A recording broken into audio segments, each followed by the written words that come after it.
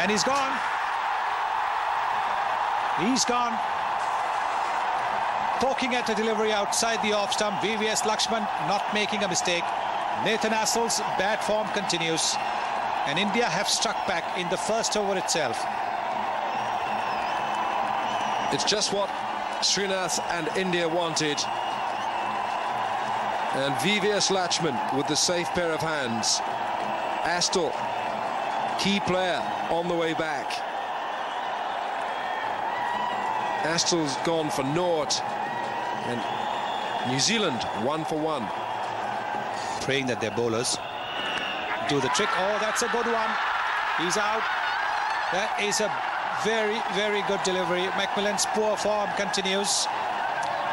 Holding its line. That delivery from Javagal Srinath. Macmillan neither forward nor back. Indecisive shot. Uncertain prod outside the off stump.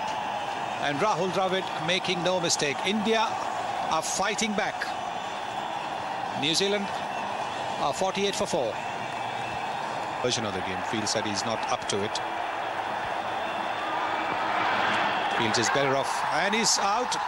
Or is he? Yes. Yes. Yes, he is. Well, McCallum making the walk back to the pavilion. Playing inside the line. The ball not coming into the batsman. Holding its line. There it is. Just a little away movement. And I think he got a bit of glove on it rather than the bat. Rahul Dravid making no mistake and delightfully appealing for that catch. And look at the situation now. 52 for 5. Srinath realizes the importance of a wicket at this stage of the game. Oh, he's got him. They've all gone up.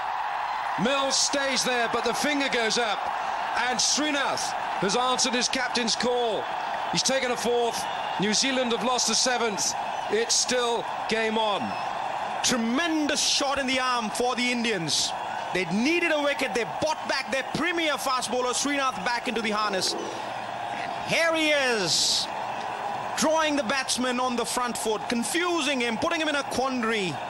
And once again, the old war horse answers to his captain's troubles. He picks up Kyle Mills for 21. Semblance of a hope, a ray of hope once again ignited for the Indians.